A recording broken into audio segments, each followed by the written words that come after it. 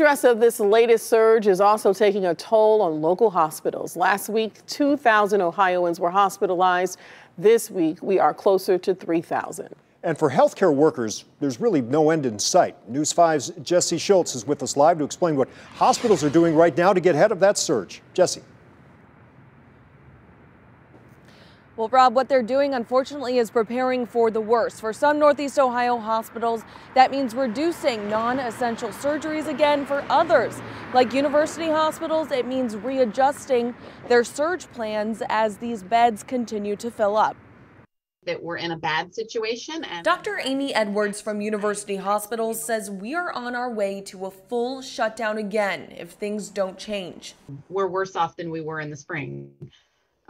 And so we need to take aggressive action or Ohioans are going to start dying in even larger numbers than they are currently. Edwards says right now UH is at about 80% capacity, but says if we continue on the path we're on, it will reach its limit in a matter of weeks. We can't wait till the hospital is full to stop this, because then what are you going to do if you have a stroke or a heart attack and the hospital's full? Like, where are you going to go? She's relieved Governor DeWine announced a plan to shut down bars, restaurants, and gyms if things don't change, and that he is shutting down common areas where people can have gatherings like weddings or baby showers. Every time we do contact tracing, every time a patient comes into the hospital and I ask them what they've been doing lately or where they think they got COVID, it is the same story every time.